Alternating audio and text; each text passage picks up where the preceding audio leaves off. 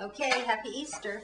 As it turns out, the Easter Bunny, while making his run, left some fixings here for Barry. There you go. See, he's making an Easter basket for his little granddaughter, Fiona. Oh, that was my Easter basket. See, when I was a little kid? Yeah.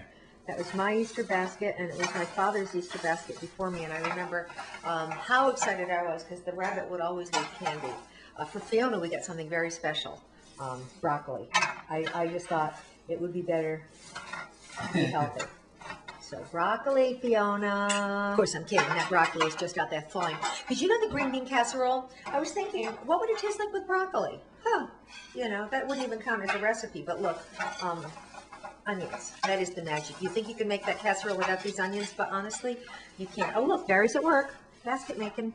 You must have something to say, sweetie.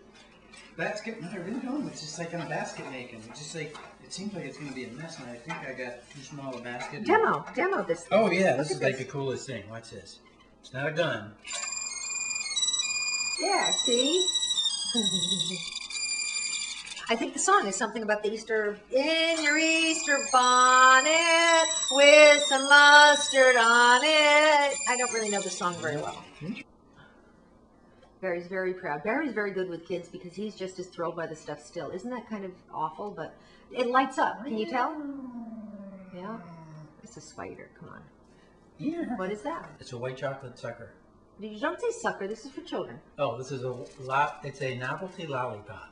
All right, that's a little bit better. I've got to keep him in line. I mean, you don't say that kind of language around kids. And I mean, these are my favorite.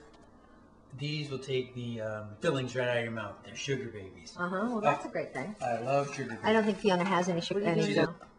Doing what you make sure I do, take off the price tag. Yeah, because my father used to leave the price tags on, and I don't. You know what, parents, do not leave the price tags on. That is not a good thing, because you know what it feels like? It feels like, oh, they didn't care enough. You know, strangers. What's the matter? He's wheezing. Choking hazard.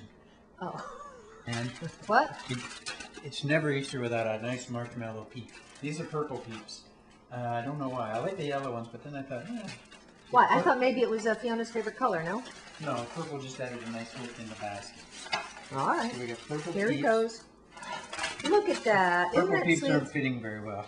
And then I got these. These are Brussels Stovers. Okay, you didn't get them, though. Didn't the Easter Bunny drop these by? Oh, yeah, the Easter Bunny dropped these off. Literally, these came right out of the Easter Bunny's rear end. Oh, no. I never understood an Easter egg. Yeah, it does not come out of the rabbit's rear end, but it's a good Why don't we have an Easter chicken? You make a good. These are. I didn't realize this was going to be a deep philosophical blog, because these are questions. These are questions we all have, and if you have answers, for heaven's sakes, pass them along.